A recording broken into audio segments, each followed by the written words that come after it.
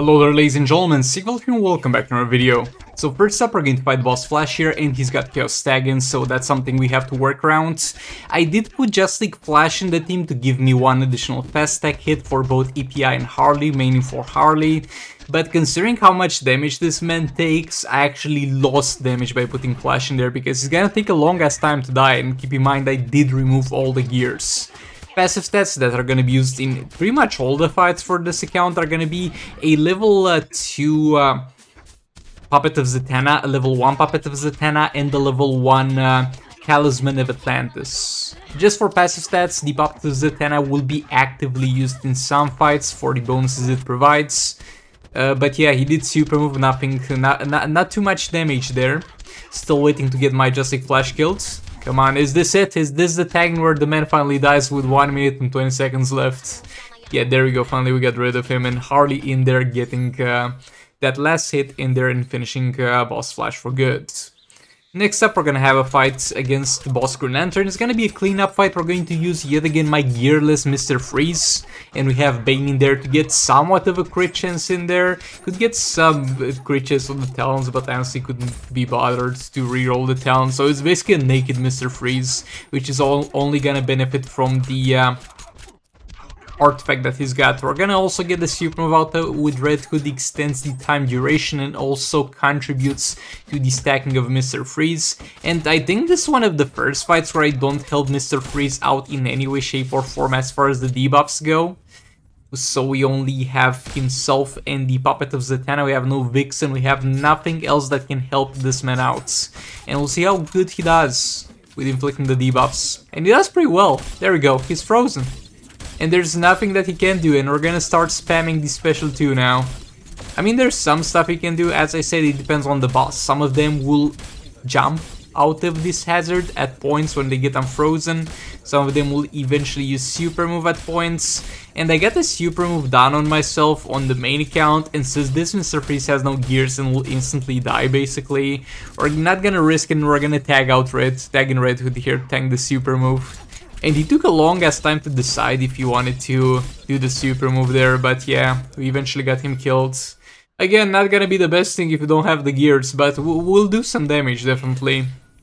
Next up we're gonna have a Raven Zatanna fight, and we have the Puppet of Zatanna on Zatanna. I did a video about Flamethrower Zatanna in the last video basically, but in this one we're going to attempt and see how much she gets boosted by Raven's passive, and how much more damage we can do with a Flamethrower Zatanna setup, plus the Raven stacks obviously. We have 3 stacks of darkness, keep pushing to the corner. 4 stacks, I'm not gonna bother trying to combo interrupt this man. It's a Red Hood and I'm not comfortable combo interrupting people with Raven as it is, so we're better off not even attempting to. Also no gears on Raven, though I don't think this man's damage is gonna be high enough for that to matter unless I get randomly hit by a super move. We got Zatanna in there trying to get some stacks, trying to get some debuffs. There we go, we got the infinite power triggered. We're just gonna spam third special at this point. It deals some percentage hull damage, it deals some normal damage, so everything is nice. Raven in there, another special 1, reset that darkness. It's a bit inconvenient that we can't do fully infinite combo with this team setup, because obviously we have to tag in Raven to get her darkness stacks in there, but it's definitely gonna be more damage. Again, I don't think this is enough to make Zatanna a standalone damage dealer, or to make it worthwhile to use Raven with her. I think you're far better off just using Silver Banshee plus Raven than Zatanna plus Raven, but it's nevertheless a fun thing, and I just had Zatanna and Raven available at the end of the fight, so why not? Why not give Zatanna some love? She definitely deserves it.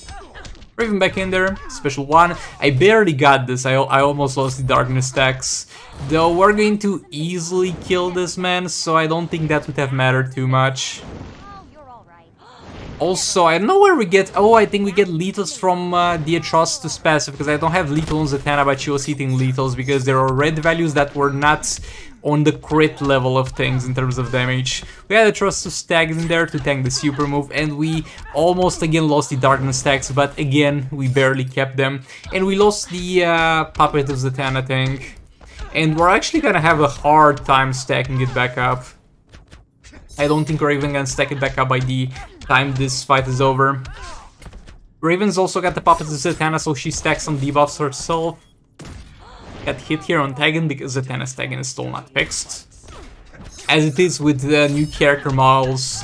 Why every single time they release a new character, it's happened with Martian Manhunter, happened with Deathstroke, the tagging doesn't work on release. They release an update and say the tagging is fixed, the tagging is not fixed, and then a second update later the tagging is finally fixed. Like, my dudes, what are you doing? What are you doing? Our special one there against Red Hood, and he's gonna go down. Again, not sure this is gonna be a tapping or something, and my camera randomly defocused there, no idea why that happened, but it's fun enough to use. Now for this one, since I did the machine gun series, all of you asked me, do machine gun John Stewart Green Lantern? And I understand why you wanna see this, because he actually uses a machine gun. But funny enough, he's gonna be the worst at the strategy out of all the characters that they have showcased trying this. This man can simply not keep these stacks up of Puppet of Zatanna. We have Power Girl in there to reduce the power costs, and we have Vixen in there. Vixen's gonna have the God Killer equipped, so that she applies 1 negative effect. And also the special 2 of her will deal some dot damage, which applies a further negative effect. And also the armor reduction that we get from Vixen's passive is gonna apply a negative effect. So Vixen has got 3 negative effects active on the enemy when we try to activate that. So all that John Stewart Green Lantern needs to do is apply 2 further negative effects with the specials for that to work. There we go, John Stewart Green Lantern back in there. And the special 2. I did a little bit of a mistake here, and I'm gonna try to play around that. So with Vixen, we need to ideally do first the special 2 and then the basic attack hits, because the dot damage on the special 2 debuff duration is gonna be actually higher than the duration of the God Killer or the passive.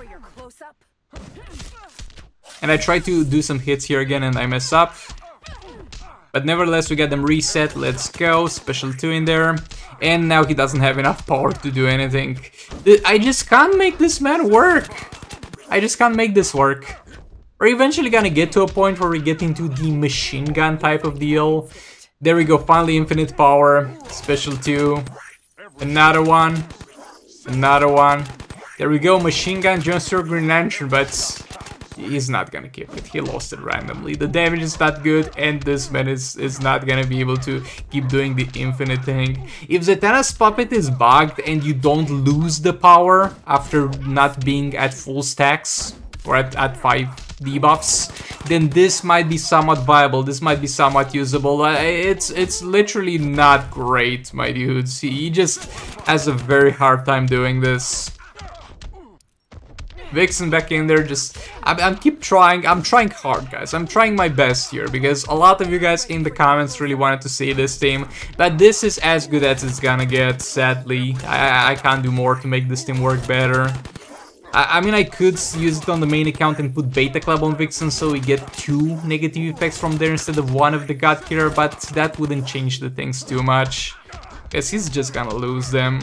And yeah, higher level Puppet of Zatanna or a bug fix on the loss of power would maybe make this team viable, but this is as good as it's gonna get. And I'm sorry if this is not really up to par to what you were expecting from this video, but a lot of you asked for this and I thought I might as well inform you that I've been trying. And this is the best that I was able to come up with, and is really, really not great. We're gonna kill boss Supergirl real quick here with the Batman Ninja team. I hate fighting against her. She's a Supergirl character with the specials of Multiverse Armored Supergirl. Couldn't be a worse Supergirl character to fight, but she's gonna get demolished here by Batman Ninja Catwoman in a second. We have the Puppet of Zatanna at level 2 on Batman Ninja Catwoman, obviously, giving her a ton of attack, basically. I'm going to chop her ass again. And engage the combo again. Another third special. Combo chopped again. And yeah, there we go. There we go. We got rid of boss Supergirl quite quickly.